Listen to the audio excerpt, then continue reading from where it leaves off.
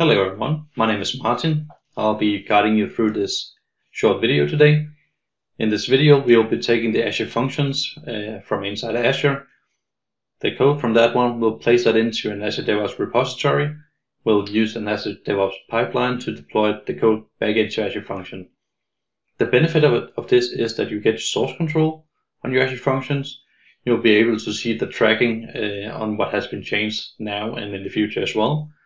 And also you'll be making your Azure Function read-only in the portal. So no one will be able to go in there and do changes without you actually knowing it from the deployment. So let's get into it. Let's start with creating a Azure Function in the portal. So I'm inside my resource group for the Azure Function. I'll hit create. I'll search for function and select a function app. I'll hit create. I provide a name. So let's call it Cloud Ninja Function app. Seems to be okay. I'll choose to use the PowerShell runtime, so it's PowerShell core, and place it in the West Europe region. I already have storage account for functions, so I'll select that one. I'll base it on the consumption model, so I don't have to pay anything unless I'm actually using it. So skipping through to the monitoring, I'll disable the application insights for this one since it's a demo. Normally in production you would always have this online, so enable so you can see what's going on with the function. I just hit create to actually deploy the function into my environment. This will take a minute or two to complete, and while that is running we can actually do some work in our Azure DevOps. So if we switch to the Azure DevOps portal, you can see here that I have a project, this block. I'm going down to my repositories, and I have a repository initialized, but there's no files in it. But let's clone this one down to my local machine so I can start working with it there as well. So I'm using Visual Studio Code, so I can just hit the button for Visual Studio cloning. I'm going to select a location for this repository, and then finally hit open when it's cloned down. So we have it here.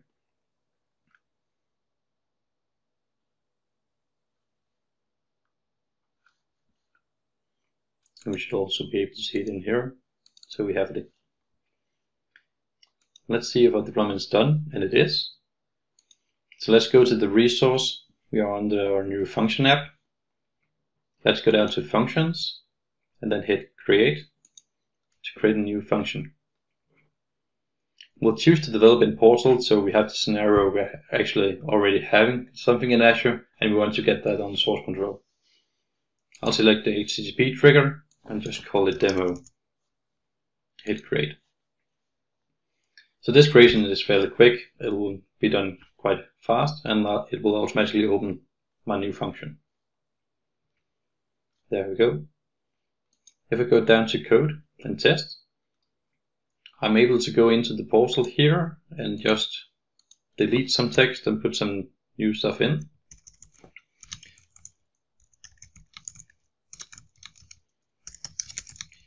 So I can put in this is developed in the Azure portal. I can hit save. I can then do a test run. Just change the name in here as well. And then hit run.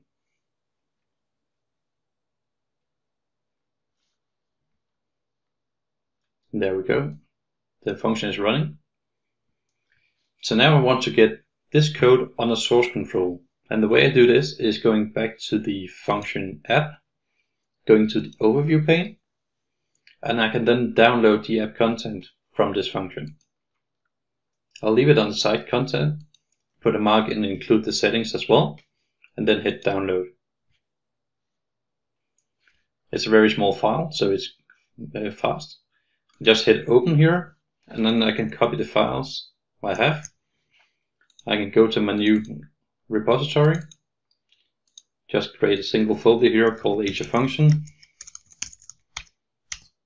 and put in the code. So normally I would have a structure here doing the artifacts, locations, and so on. But for basically the basic setup of the code, let's just do it like this. If I now open Visual Studio Code, I can see I have my code in here. We can see the changes I've made in the portal are here as well.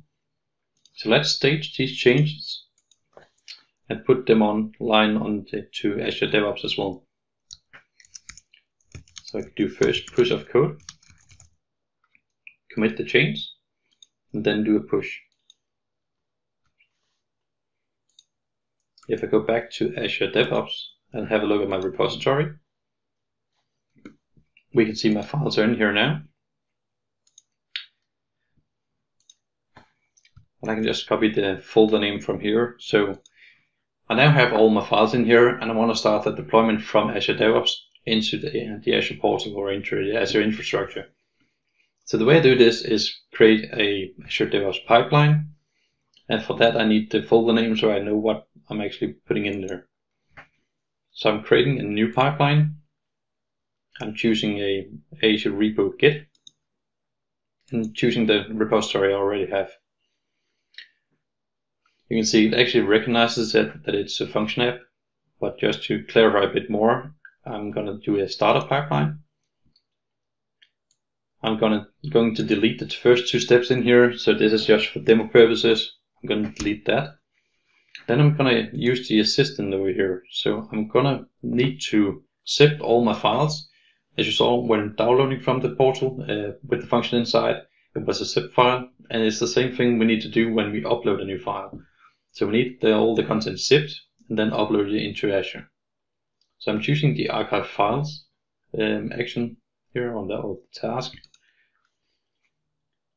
Or we'll be pasting in the folder that I just had.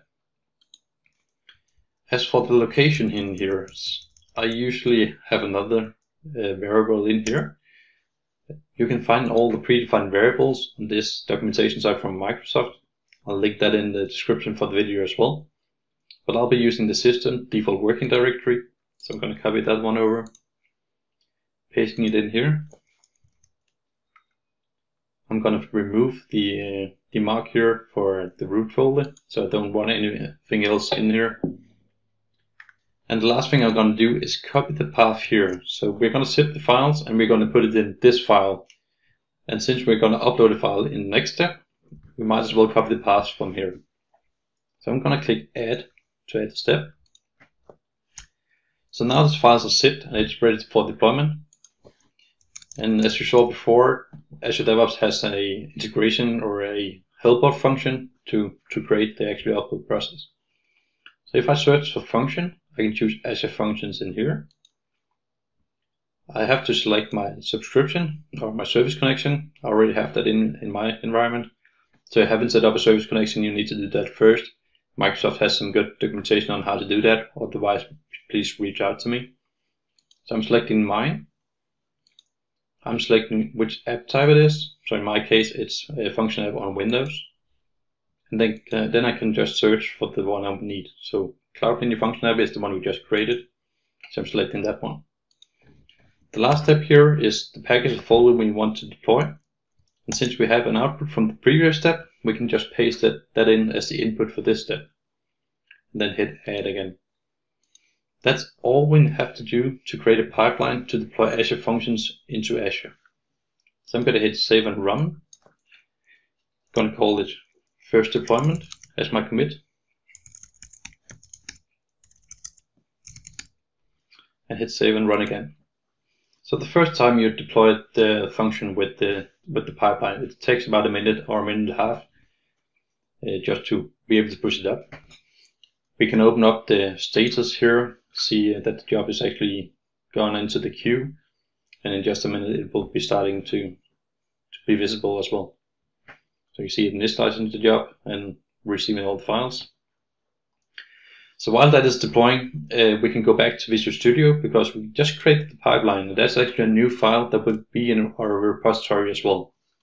So pulling that down, ensuring that my local repository is up to date is always a good idea. So I'm just going to do a pull. if we look at my files, we can see the new file is in here. So that's all good. We can see here on the status page that we have been using the packets for the new settings. So that's already gone into source control, and it's now deploying the zip file as well into our function. So if we just take a short look at the actual function in here, it won't be ready yet, but it will already be recognizing that we are starting to deploy from the pipeline instead. So in just a bit, that will be shown in the top here that we are now in the read-only setup, and we can't do any more edits inside the portal. There we go. So we can see here that the Azure portal has changed this into a read-only because it's been deployed from the package file now. Let's see here. We can see it did successfully deploy. So now it's just running the last few items. While it's running, we can go into the file itself. We can again go down to code and test.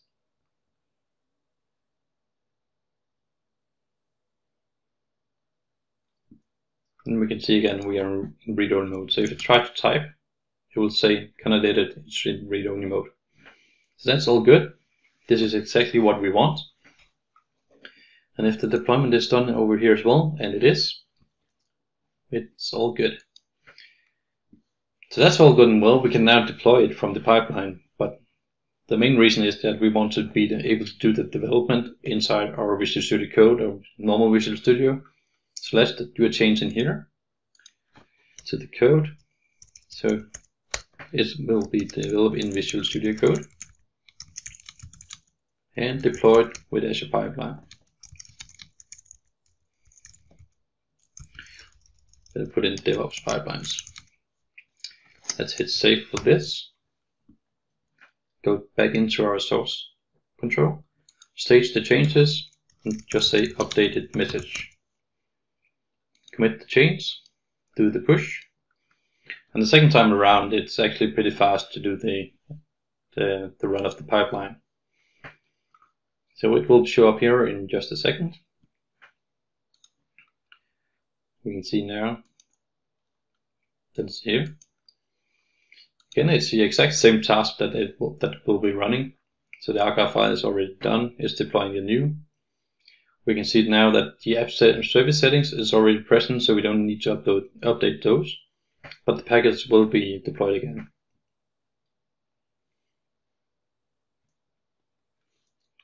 If we have a look the last time, it took 2 minutes and 55 seconds to complete actually. That's a bit longer than normal, but that's how it is. And the second time, 30 seconds, so it's already up to date. So if we go into the portal for the last time and just have a look at what's in there now, we can do a refresh. And when the refresh is done, we will be able to see the new text in the bottom here. So it's updated. You have do a new test run, same parameters as the last time. Hit run. It's now using the new version of my app. So I hope this small video has been helpful and you can now get all your Azure functions under source control. You'll be able to collaborate with others a lot easier now, and you have that safety of always being able to go back to see what has been changed if something is all of a sudden broken in your app. So thank you for watching, and I hope to see you again. Bye bye.